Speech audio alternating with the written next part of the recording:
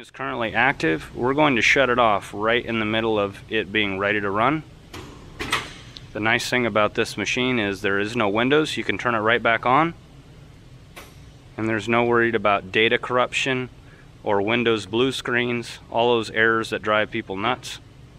This machine's going to boot back up in about 10 seconds, and then we're going to go into the run screen, get control power, and begin making product. This is a seamless video, so he's going to back out all the way to the main screen, hit product, hit make product.